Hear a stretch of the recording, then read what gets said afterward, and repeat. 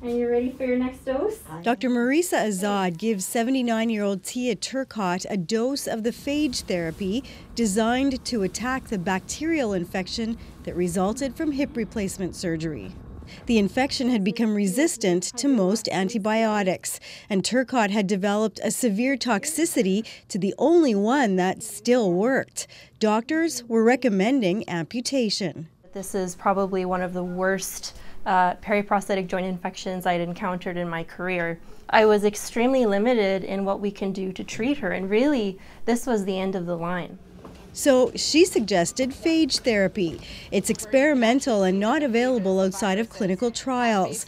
Phages are viruses that only infect bacteria, injecting their genetic information inside, creating more of themselves until they burst out, looking for more bacteria to kill. So this was my last resort. I had no other choice. It was do or die.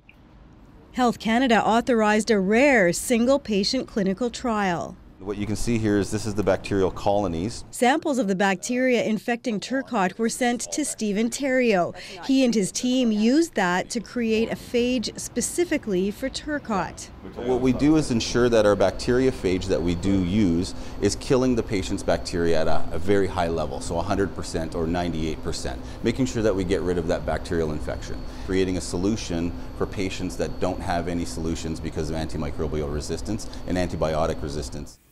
Turcotte's body is responding well. I'm just so happy to be here, to be able to be with my family, with my children, my grandchildren and great-grandchildren. I have a lot to live for. Theriault says that's the reason he got into science. Once we get the government sort of to understand how phages are so beneficial, we're going to have a new therapy for patients, which is going to be amazing.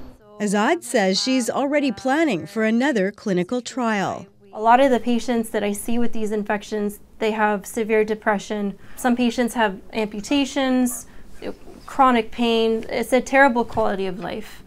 And for me to be able to say, you know what, there's hope, that's worth more than anything. You did it, all done. All finished.